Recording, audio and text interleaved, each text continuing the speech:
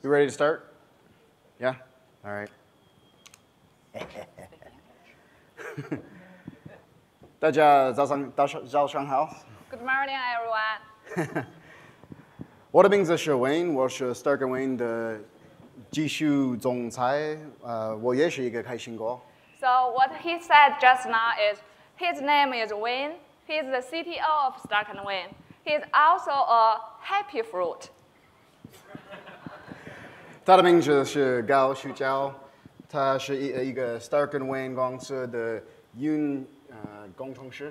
My name is Gao Xiujiao. I'm a cloud engineer of Stark & Wayne. Bless you. Today we will be talking about Shield, a backup and restore solution for Cloud Foundry and its services. We'll fill you in on what that actually means. Before we start to talk about Shield, please allow this happy fruit talk about Stark & Wayne quickly. Stark & Wayne is a consultancy that helps you be a superhero to your organization and clients or customers by succeeding with your Cloud Foundry and PaaS story. We help with everything from the infrastructure level up through automating all of the operations of the PaaS itself through the 12-factor applications. We can help you flush out that entire story.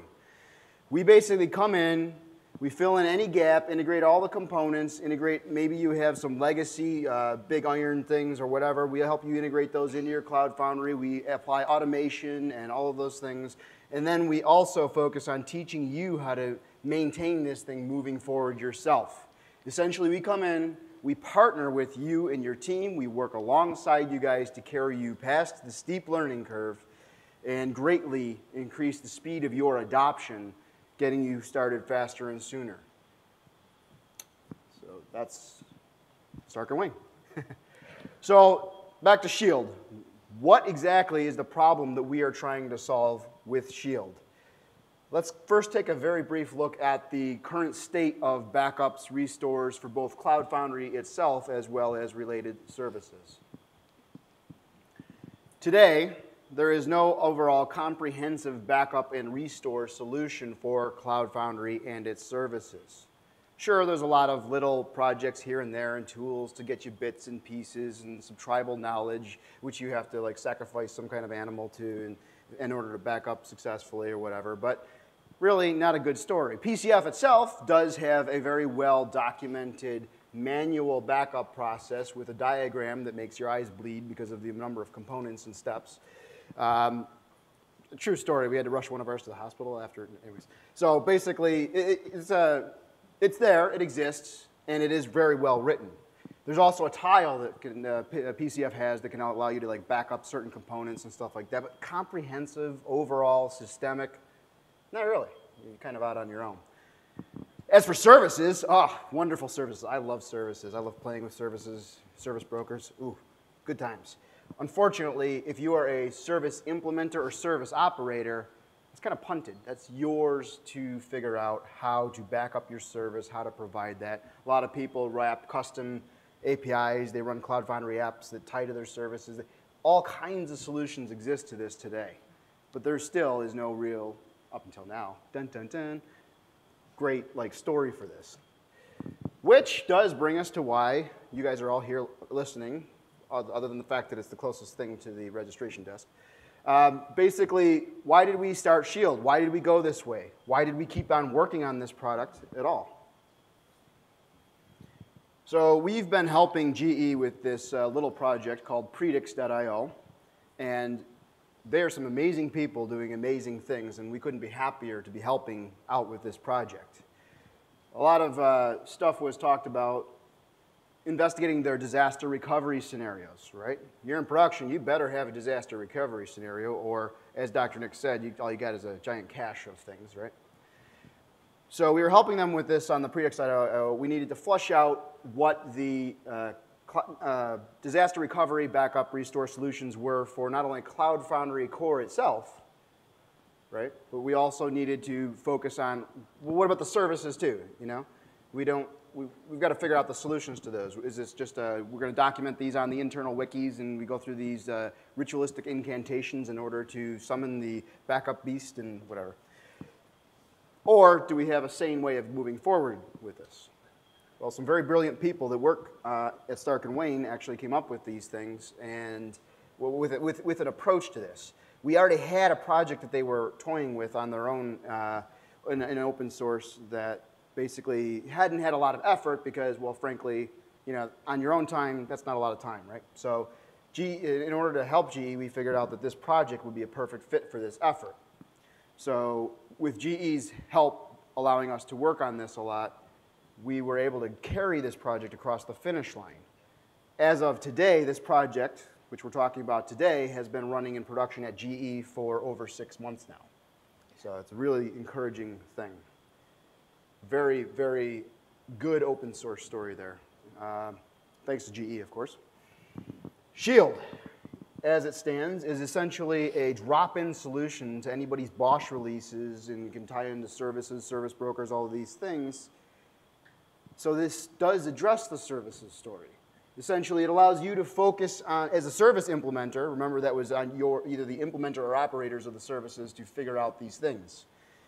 Shield allows you as the service implementer or operator to focus on either implementing your service or operating your service, and Shield basically focuses on your disaster recovery, backup, and restore stories, as well as migration stories, which you will hear about a little bit later. This addresses all of those things. Specifically, what kind of services, you might ask? Well, today, Shield backs up and restores services such as PostgreSQL, RabbitMQ, Redis, et cetera, and several others. I'm not going to go into details on how. I'll leave that for later. But it can support any services we need. For core Cloud Foundry itself, Shield can also back up Cloud Foundry as well as BOSH. Essentially, it allows you to back up any BOSH deployment. Cloud Foundry is deployed via BOSH, can back up, oh, hey, I get it.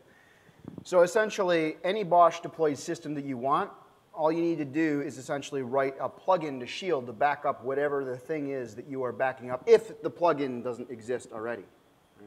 You essentially deploy Shield alongside your existing BOSH deployments using this mechanism within BOSH called co-located BOSH releases. And now I'm going to let XJ fill you in on the details of the project. What? Wait, I was enjoying your presentation. Your turn. Okay. So now I will talk through the framework, architecture of Shield, and the features of Shield. The framework of Shield is pretty simple, as you can see here. It consists of 4 parts: a core daemon, target plugin, storage plugin, and user interfaces. One question quite often asked by our client is, why are there both target plugin and storage plugin?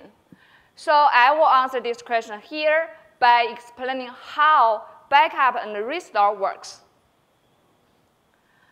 So when we back up data, the target plugin will retrieve data from your data system, then send it to storage plugin.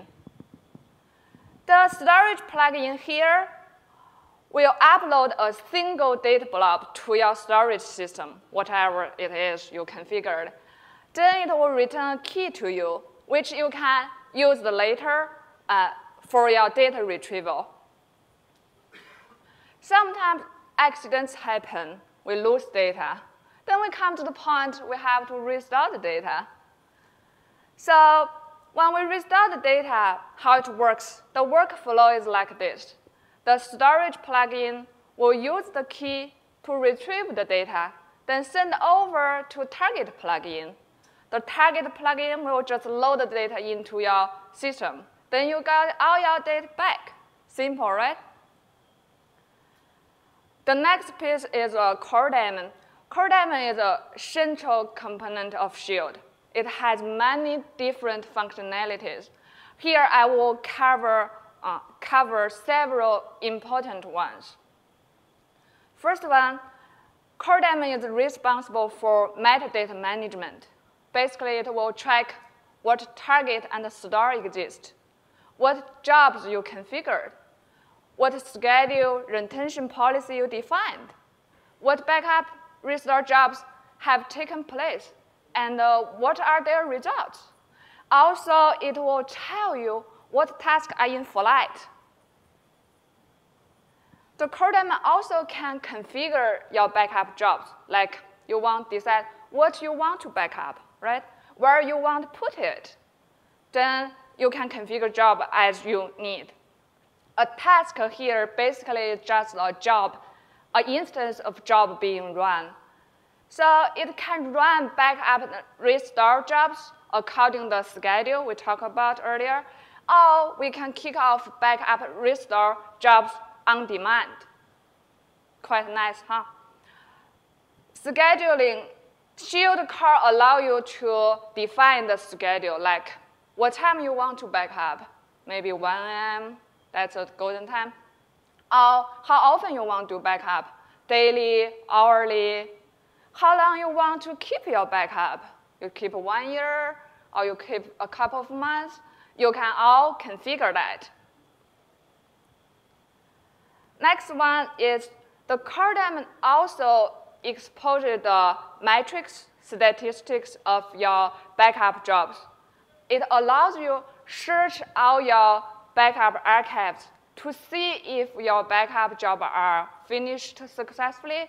Is your restore finished successfully? All those metrics also can be aggregated. You can send those metrics over to any aggregation system you have. The last piece of the framework is the user interface.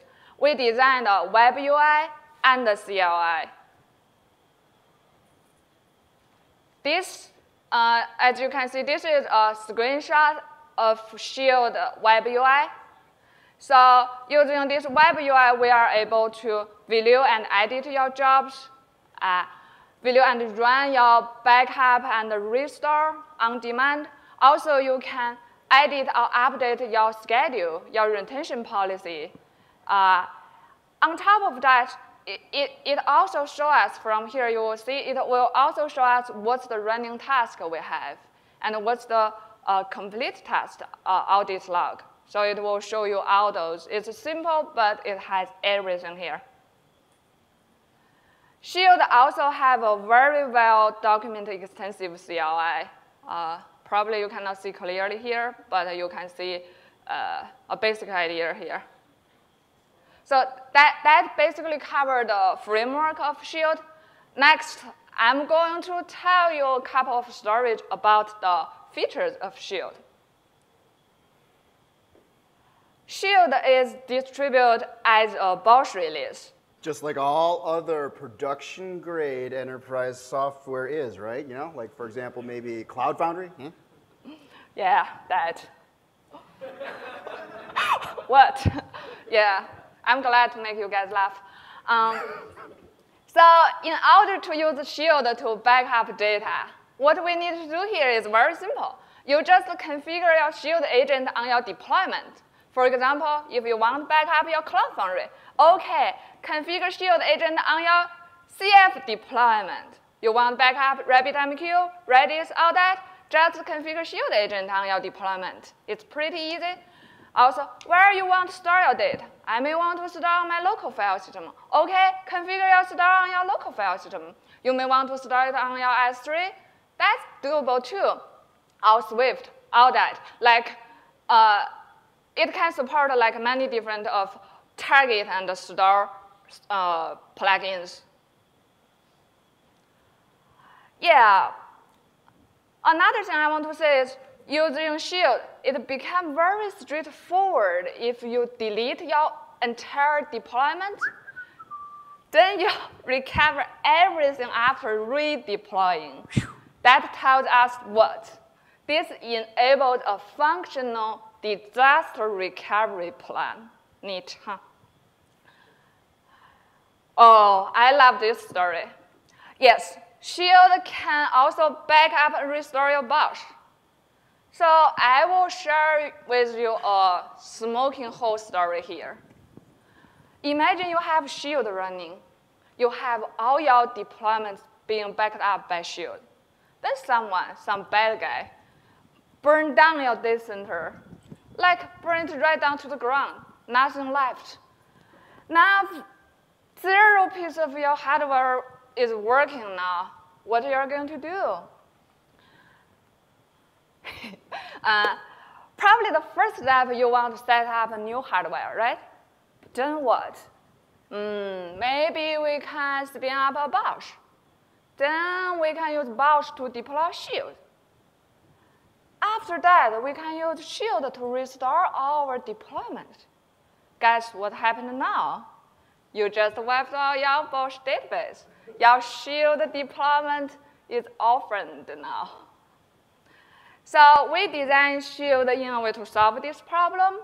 When you want to recover your BOSH, you don't need Shield daemon running. Yeah, we just designed that way. If you are interested, check our repo later.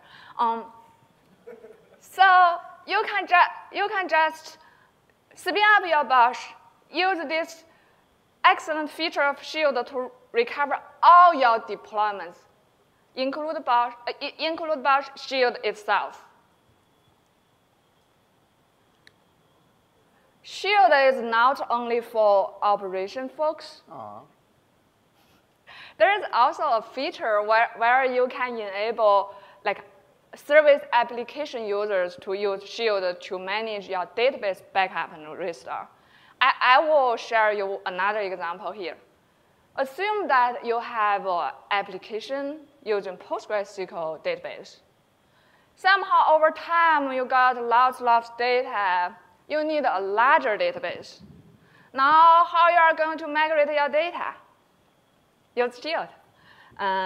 So it's simple. You just use Shield to back up your database. Then you create a larger database instance. Oh, also, we have RDBG, which is reliable PostgreSQL database service. Yeah. OK, come back to Shield. So then you spin up a larger Postgres database. Then you use Shield to restore your data on this new, larger database. Guess what? You get all data in the new database. Very easy, right? Oh, writing plugins is just a piece of cake. Yummy one. Cheesecake, strawberry, ice cream, you name it. OK, why writing plugin is just a piece of cake? Because you start with the framework we already provide for you. Basically, you don't need to worry about metadata management. You don't need to worry about schedule, monitoring, retention policy. You can just focus on your solution, how you back up, restore your data. Imagine this. You don't want someone who has access to your Shield API, then just can access all your backup and restore information, right? That will be terrible. So we designed Shield in a way we have authentication. It's implemented using OAuth 2, and it can be done with basic HTTP authentication, support GitHub authentication, or you can do it through CFUAA. So that's all the cool features I want to share with you guys. Now let Happy Fruit share with you the future of the Shield. So let me take you on a very brief, trippy explanation of what we see or hallucinate as the future of Shield. In sort of priority order as we see it. However, that obviously can be influenced by your voices. All right. Primarily, the next one on deck is encryption and decryption. Encryption and decryption at rest. Okay, we want this to be fully supported out of the box by default. This is going to be supported at the plugin level. So basically, if you write into your plugin, here's how I get the data from my servers and here's how I restore it, you automatically get the encryption, and you didn't have to worry about it. That's pretty sweet. Crypto for free. Yeah, like that always happens. But in Shield, it does. It's pretty cool. Well, it will. Right, Jeff? All right. Next up. So we're all familiar with the concept of incremental backups. You take one massive backup that takes god-awful forever, and then you just kind of take backups at regular small intervals to record the changes over time until you take your next massive one. Hopefully not daily, and they don't take more than 24 hours to run, but hey, that's another story. So basically why we want to target this as a supported feature for the plugins? Well, two reasons, right? This is about minimizing the storage requirements, making it a little more streamlined, as well as reducing the amount of wall clock, the time and CPU and resources that are attributed to the process of keeping backups through time. Next up, we want to take what we have today for monitoring, which is very simple and basic, and we want to extend this to make it easier for operations folks to get more introspection into Shield operations itself, such as, wouldn't it be great if not just knowing when jobs started, when they complete, did they succeed, did they fail? Well, what was the average runtime of jobs for this particular plugin or this particular system or this particular thing, right? Average runtimes of execution, average sizes of the backups of all these things through time. Like it helps you to kind of identify, hey, that guy's storing large binaries in his database. What's going on, guy? Or whatever else you're actually doing, right? So we want to make it, take the metrics to the next level and make it even more useful for keeping track of what is going on and allowing you to get to root cause analysis of why did this fill up much faster or preferably even way ahead of time, right? So obviously there's more to that story than that, but that's a really brief synopsis of that. Another thing, there is one recurring theme that keeps recurring. Don't worry. His native language is not English. BOSH is. Yeah. Try this again. There is one recurring theme while we help folks with their production environments, and that is handling of sensitive storage, storage of sensitive things like credentials, right? Encryption, decryption, keys, passwords, all of these things. This is a very high priority item within organizations, and it's usually, unfortunately, it should be ahead of time maybe, but usually it's a, woo, we're running in production. Oh, now we got to do that. Ugh. But still, it's a huge thing to address. Well, we want to make it easy for Shield to enable that story for everybody in a straightforward manner so that they don't have to bake up something half-baked. And we want to make a fully baked solution so they can have their cake and eat it too, right? Cake. So basically, what we're going to do is we're going to take and add integration points into Shield where all the right points of encryption keys and credentials and all these things, we're going to allow them to be stored and retrieved in systems such as Vault. So that's the credentials handling. So, I mean, we have other ideas for the future. We'd love to hear even more ideas, okay? So what I would highly encourage everyone to do is get yourselves involved, right? It's a young project, but it is a production project. We encourage everybody to basically help shape its future. Like, how are you going to do that, right? Well, it's an open source project. How do you do that with open source projects? You deploy it, you play with it, you tweak it, you read the code, you ask questions, right? You send feedback, pull requests. You write a plugin. Ooh, that's a good one. I didn't think of that. You write plugins. Hey, I've got the most awesome database in the world. Here's a plugin for Shield to allow it to be backed up and restored in the context of Cloud Foundry. We all win. Great. So yeah, so basically, you can also, so that's all on the open source front, and also, you can come to us at Stark & Wayne and help you succeed in incorporating Shield into your own infrastructures. Help us to define your disaster recovery story and train your people on how to actually use it should disaster befall. Let's hope not, but it happens. So basically, if you do decide to want us to let us help, right, you can email us there, be a hero at Stark & Wayne, or we're here this week, right? Come talk to us at our booth over there. I highly encourage it. Yeah. Come for free T-shirt, free business card, free handshake, free hats. Hugs are from me. Handshake from me. 对。谢谢。你们有没有问题吗？ Thanks for your attention. Do you have any questions? Keep in mind that we are almost out of time, and you can come visit us at the booth in mass for actual questions as well. But in the case of services, have you given much thought to how to restore the state of service instances in the CCDB as a part of restoring not just the service itself, but the service's state from Cloud Foundry's perspective? Service state. We Pointing at me. We actually haven't gotten that far with a lot of the service-based. That would be a fallout from the database itself being restored and then going out and creating a line. We're mostly using it for an operational standpoint of the Redis, Postgres backend service itself. So no, but we're very much open to suggestions, ideas, thoughts, in case of demand. can be gotten to. Any others? I know why there's no others, because they will all come to our booth. Yeah. See you guys all at the booth in the exhibit hall. Happy to talk to you. Thank you.